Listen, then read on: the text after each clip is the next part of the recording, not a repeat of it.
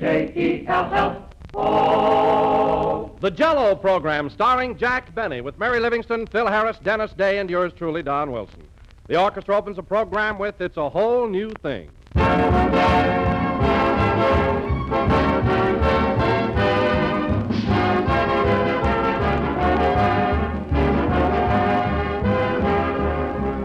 Ladies and gentlemen, this is the age of research. So we've been doing a little research on the subject of Jell-O. Well, we found out that the best days of the week to serve Jell-O are Sunday, Monday, Tuesday, Wednesday, Thursday, Friday, and Saturday, which is just another way of saying that Jell-O is always, anytime, and every time a perfectly swell dessert. For Jell-O brings you that full, extra-rich flavor. The flavor is fresh and sunny as the real ripe fruit itself. And all 6 of Jell-O's famous flavors have the same rich goodness. Strawberry, raspberry, cherry, orange, lemon, and lime. A grand, satisfying flavor that has made Jell-O America's favorite gelatin dessert. And you like Jell-O's gay, appetizing appearance, too. Its shimmering, jewel-like colors that make it look so inviting. So enjoy some tomorrow. Just be sure to get genuine Jell-O and don't accept any substitutes. Look for those big red letters on the box. They spell Jell-O.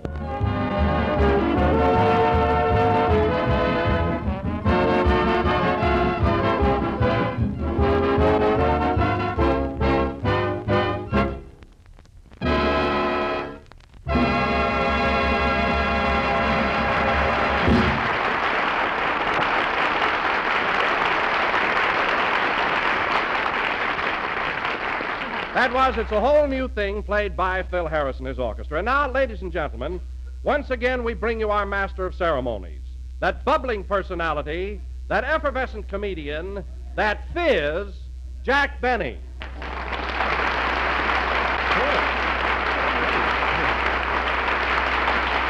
Thank you.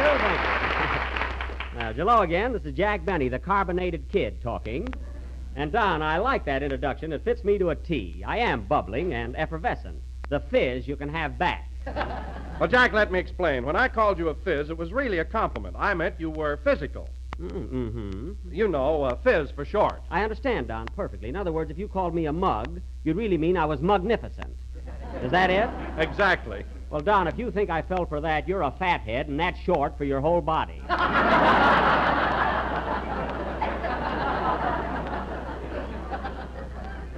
Anyway, Don, let's not get into a routine because I know how you appreciate a good story. And I heard a gag a few minutes ago that will positively put every one of your chins in motion. Oh, it's a honey. It's a good one, huh? Well, Virgil, the sound man, told it to me, and you know what a clown he is. Get this, Don. Don, I haven't even told you the story yet. What are you laughing at? Is it the one about the nearsighted old maid that buried the midget? No, heavens, no, Don. Heavens, not that one. This is a brand new story. Get this. There was a fellow walking down the street, and he was leading a pink alligator on a leash, when all of a sudden it started to act up and snap at him. Uh-huh. So the guy got annoyed, turned around to this pink alligator and said, "You better behave yourself, or I'll take a bromo seltzer, and that'll be the end of you." Isn't that terrific, Don? Oh, it sure is. That Virgil has a great sense of humor. Yes, Gee, that was a funny story, Mr. Benny. Oh, Dennis, I didn't see it. Did you like it? Yeah, but there's one thing that puzzles me. What? If the man was walking down the street, where did he get the bromo seltzer? Well, I don't know. He probably had a box of it in his pocket. Oh, then I guess he had a glass of water in his other pocket. Yes, Dennis, and a banjo on his knee.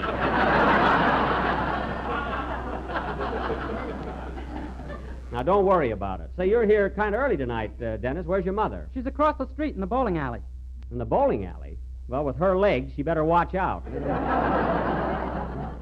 Anyway, Dennis, I'm glad you're here on time tonight. Now, try and make a habit of it. You know, Jack, I can't get over that story you told me. It's silly, but I get a great kick out of it. Isn't it ridiculous? Oh, hello, Mary. Hello, Jack. What's so funny? Mary, I must tell you. Did you hear the story about the fellow that was walking down the street leading a pink alligator on a leash? Is that the one where the man said, "I'll take a bromo seltzer and that'll be the end of you"? Yes. No, tell it to me. Well, this guy was... Wait, you just told me the answer. I thought you said you never heard it. Oh, stop, Jack. That's one of the oldest jokes in the world. Mary, jokes happen to be my business. And if that was the oldest joke in the world, I'd be the first one to know it. Should I let him have it, folks? Never mind.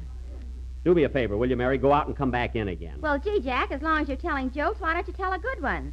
I heard a gag last night that was terrific. Oh, you did, eh? Yeah.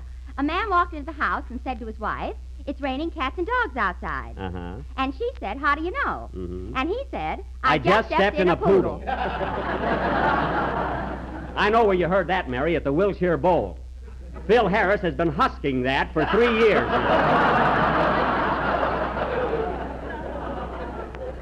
That's his theme joke. You know, Don, Phil's idea of humor is really pitiful. Oh, I don't know about that, Jack. I was at the bowl one night, and the people screamed at him. Sure, they scream at him. Every time he finishes a gag, he has a waiter throw a custard pie in his face. That's why. I didn't see anybody do that. Oh, well, you must have been their bucket of water night. That's his idea of changing material. Well, I'll say one thing about Phil. He sure attracts the young collegiate crowd. All the college boys go there. They have to go there, Mary. That's part of their initiation.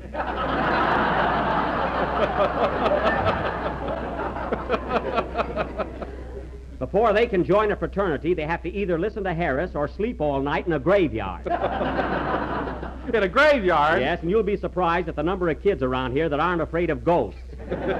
Yes, sir. You know, Jack, Phil sure believes in that college spirit. Look at that sign on the bass drum. Oh, yeah. Phil Harris and his collegians.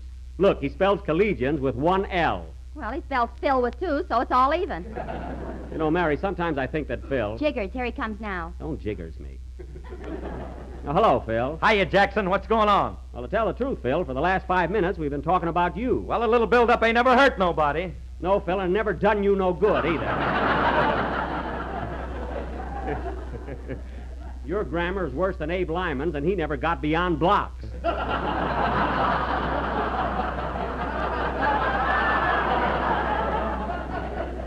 Well, who cares about grammar? I got other things to worry about. Oh, I can imagine. Say, Phil, I noticed that new sign you got on the bass drum. What happened to that corny painting you used to have there? Corny? Yeah, you know, the one with the yellow moon and the green river and the purple trees.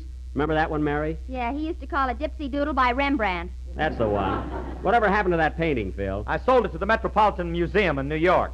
You mean the Museum of Fine Arts? I don't know what they got there, but that's the joint that bought it. Phil, are you crazy? Crazy nothing. Someday that picture will be hanging in Paris, right next to the Mona Lulu.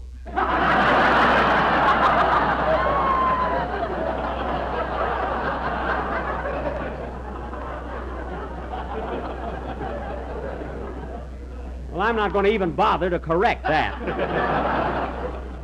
How do you like that, Mary? The most famous painting of a woman in the world, and Phil doesn't even know her name. If she were alive, he'd know her name and phone number. And her address and what she's doing on Friday night. Well, I got myself on a detour for no reason at all. And besides... Say, Jack, why don't you tell Phil that story the sound man told you? He'll get a kick out of it. Oh, he wouldn't even get it. Come on, Jackson, what is it? Let's hear it. All right, Phil. Do you know the one about the fellow who was walking down the street and his pink alligator snapped at him? Know it. I'm the guy that drank the bromo. There you are, fellas. He's always got a brilliant comeback, even if he has to make a bum out of himself. Oh, Dennis, Yes, please?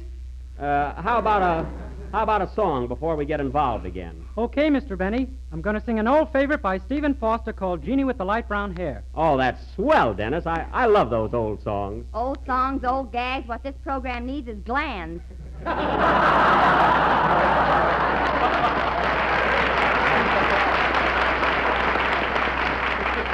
Mary, you just attend to your own little knitting. I'll handle the show. Sing, Dennis. I'm the guy that drank the bromo.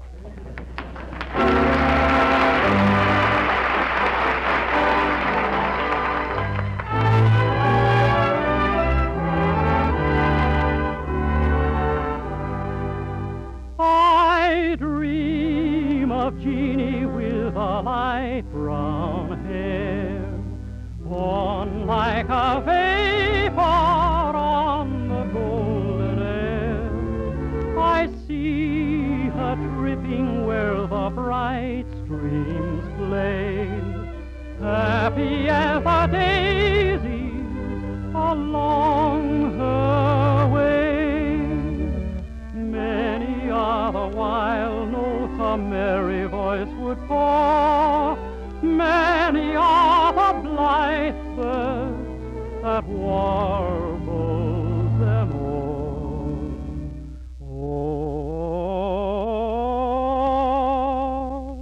Oh, of Jeannie with the light brown hair, floating like a vapor on the soft summer air.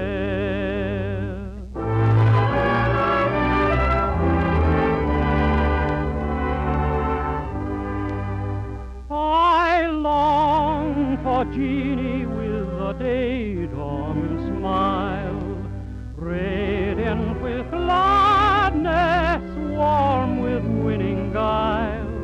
I hear her melodies attuned to love, warm as the sunlight from heaven above.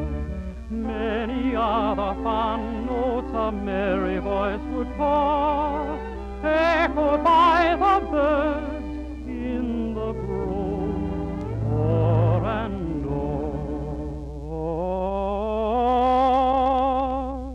I sigh for Jeannie with a light brown hair, floating like a vapor on the soft summer air. On the soft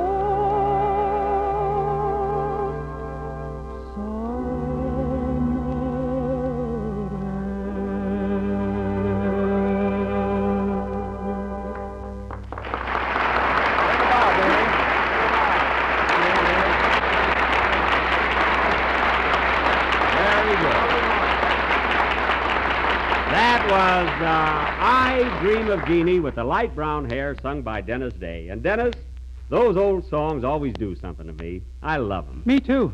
Jeannie with the light brown hair. What a grand title. You know, Dennis, I used to have light brown hair in my hair. Why, Jack, from the pictures I've seen of you, I thought you had black hair. No, Don, it was brown, sort of a russet brown. You know, just like the leaves in autumn. Well, rake 'em up and let's get on with the show.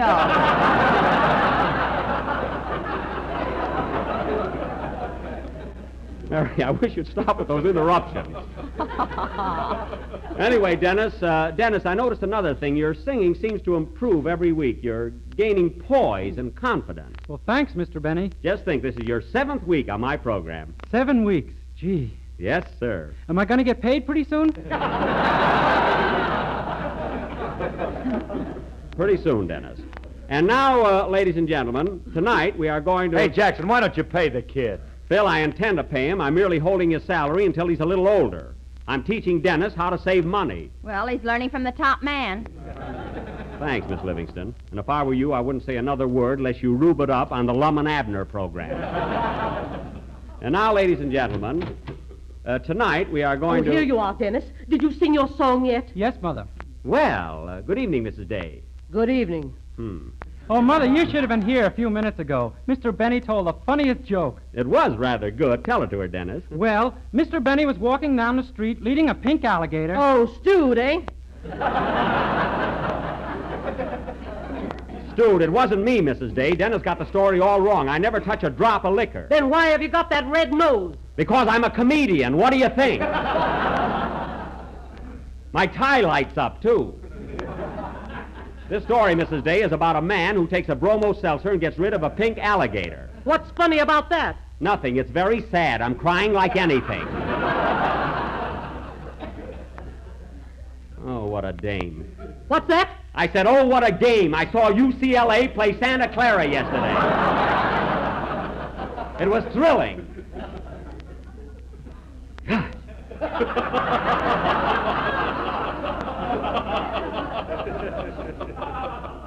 And now, ladies and gentlemen, if you will please forgive my outburst. As I started to announce, tonight we are going to offer an original little playlet all about Thanksgiving, written especially for the occasion by Mary Livingston. Mary, let me have it, will you? Oh, Jack, I forgot to tell you. What? I changed my mind about a Thanksgiving play, and I wrote a poem instead. A poem? Hey, Mary, you mean to say we're not going to do a Thanksgiving play? No. Gee, and I was all set to be one of them pilgrims. Oh, fine. You'd make a great pilgrim, Phil. Well, I would. Listen, buddy, my ancestors came over on the Mayflower. Oh, did it dock in Dixie? I thought your family always lived in Tennessee. Not originally. You see, we migrated from Massachusetts.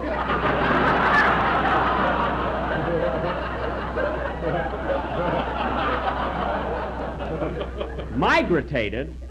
You don't by any chance mean you migrated? All right, we moved. Forget it. Migrated. You hear that, Mary? Yeah, he put in an extra syllable in it. You're not palooling. Ladies and gentlemen, before we get out of the mood, let me say a few words about Jalelo. Jalelo? It is economical, easy to make, and comes in 6 delicious flavors. So look for the big red letters on the barracks. Thanks, Don. You surveyed the day.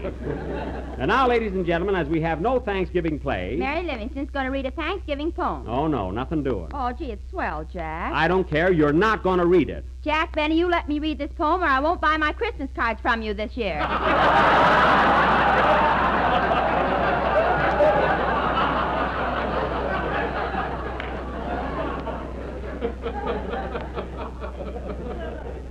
All right, a lot I make on the ones you get. You don't even have your name printed on them. Now go ahead with your poem. Okay. What's the title of it? The title is Thanksgiving. You're a little mixed up, aren't you, kid?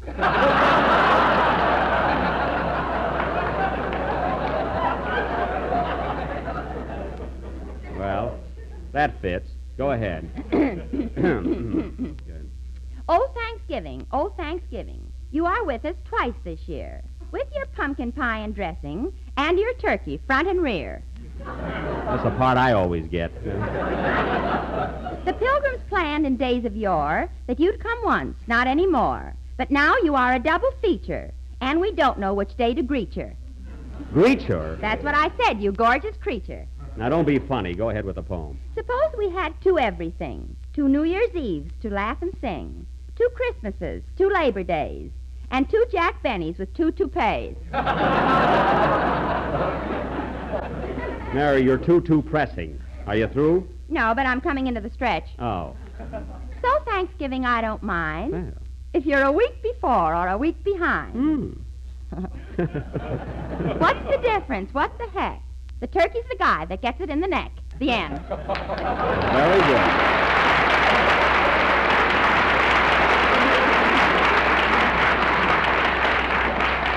Mary, that was silly, but you came through with flying colors.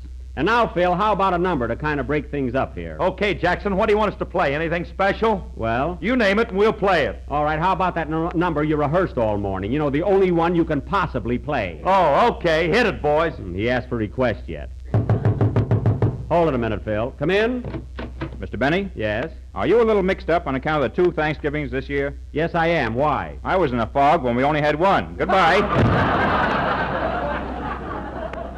He's not kidding, folks. He's got his shoes on backwards. Play, Phil.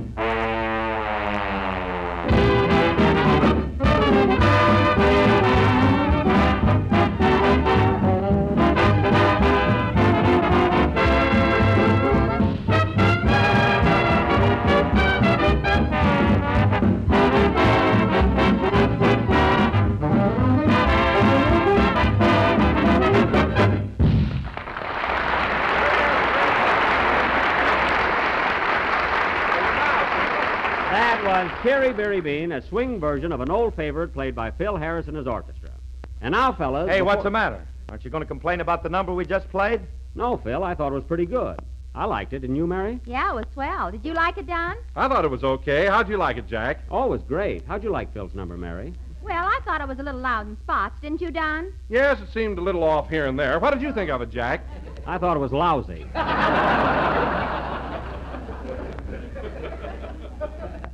And now, fellas... Hey, what is this, a rib? Yes, Phil, we were just kidding. I thought your number sounded exceptionally good. Didn't you, Mary? Deal me out. I'm tired.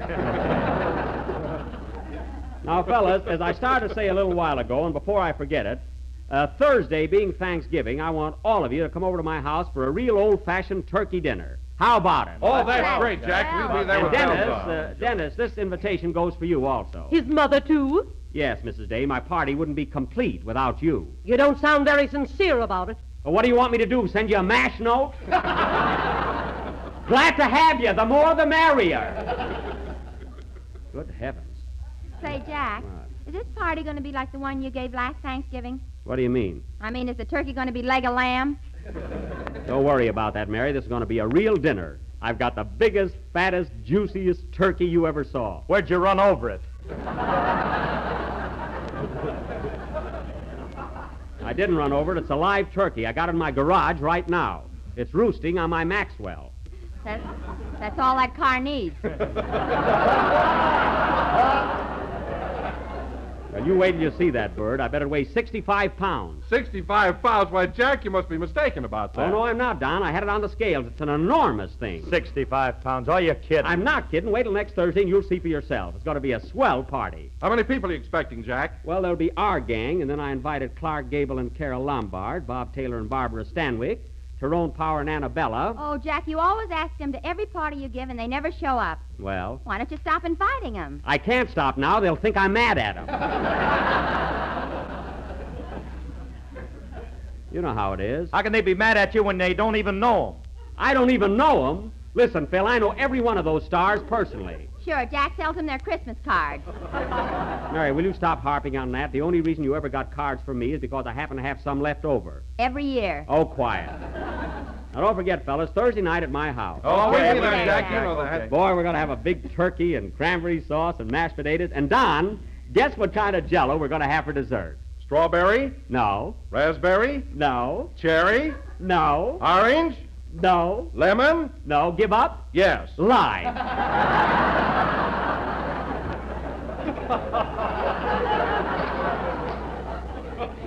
You see, Don, you almost had it. There's a kindergarten commercial if I ever heard one. Never mind, that's what we're going to have. Now, look, kids, if I don't see you again before Thanksgiving, be sure and be at my house by 7 o'clock sharp. And don't eat a big lunch so you'll really enjoy the turkey. I'll take it. Hello? Hello, Mr. Benny. This is Rochester. All right, what do you want? Well, boss, I just heard you talking about a big Thanksgiving party Thursday night. That's my night off. I'm sorry, Rochester, but you'll have to work. You can take a day off some other time. I can get my twin brother to take my place. I don't want your twin brother. Well, he looks just like me. I don't care if he does. I want you to be at my house on Thursday night. How about me in spirit and my brother in person? Rochester, don't try any tricks. I can tell the difference between you and your twin brother. That's more than this gal can.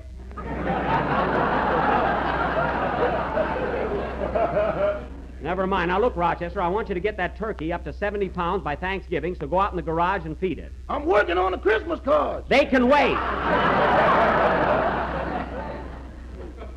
Now, go out in the garage and feed the turkey. Okay. Oh, say, boss, I meant to ask you something about that bird. Are you sure it's a turkey? What do you mean, am I sure it's a turkey? Well, I went out in the garage a few minutes ago, and she laid an egg as big as a cantaloupe. As big as a cantaloupe? What are you talking about? Not only that, but every time I go in there, she sticks her head in a bucket of sand. What? Boss, you bought an ostrich. I bought an ostrich? That's right. She just ate the headlights off your car. The headlights? How do you know? She had 2 Adam's apples, and they were going down fast. It's all your fault, Rochester. You were with me when I went shopping for a turkey. Why did you let me buy an ostrich? I told you it was a pretty big bird for the money, but you know you.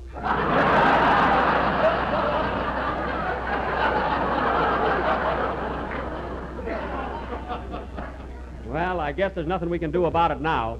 Isn't that awful? I got a polar bear in the guest room and an ostrich in the garage. And mice in the pantry. Let's move out. Now, don't get panicky, Rochester. I'll be home in a few minutes. Meanwhile, call up the market and order a turkey. Okay. Goodbye. Goodbye. Oh, say, boss. What? Have you changed your mind about using my twin brother Thursday night? No, I haven't. Well, I'll figure out something. Goodbye. Wait a minute. Rochester! Rochester! Well, I'll be darned. What's the matter, Jack? Plenty. That big turkey I bought turned out to be an ostrich. Oh, boy, you going to be lonesome on Thanksgiving. I am not. Now, Mary, don't worry. We're going to have a swell dinner. Play, Phil. I wonder if you can eat an ostrich. I don't know.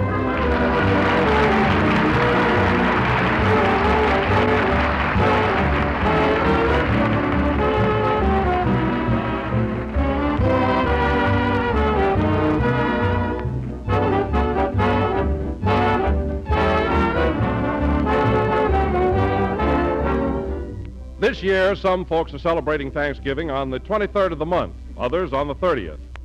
Well, either way, I'd like to offer a suggestion in regard to your holiday menu. For dinner, of course, there'll be plum pudding or pumpkin pie, but later on in the evening, when supper time comes, bring the day's feasting to a fitting close with a truly out-of-the-ordinary dessert, a shimmering dish of golden lemon jello. Now, there's really a luscious-looking dessert, ladies and gentlemen, a grand treat full of the ripe, tingling flavor of juicy lemons fresh from the tree and glowing with the warm color of sunshine. And you can serve it in shapely molds garnished with fruit, nuts, and maraschino cherries. Or it can be sliced into dainty cubes, tumbled into parfait glasses, and topped with snowy whipped cream. Either way, it adds up to a mighty slick dessert that will catch every eye and capture every taste.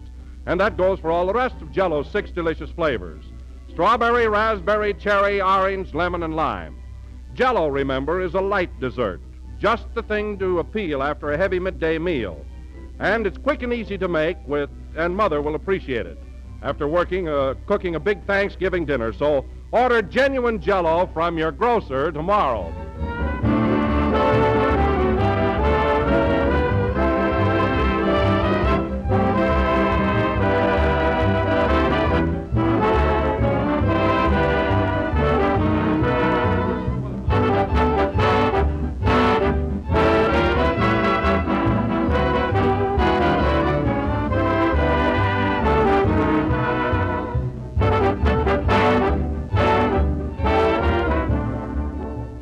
Last number of the 7th program in the current Jell-O series, and we will be with you again next Sunday night at the same time. Now, don't forget, Mary, next Thursday night at my house for a real Thanksgiving dinner. Count me out, Jack. Now, wait a minute. I'm not going to serve that ostrich. I'm going to have a turkey. Oh, you are, eh? Yes. Well, if I find a headlight in the dressing, watch out. Oh, don't worry. Good night, folks, and a happy Thanksgiving.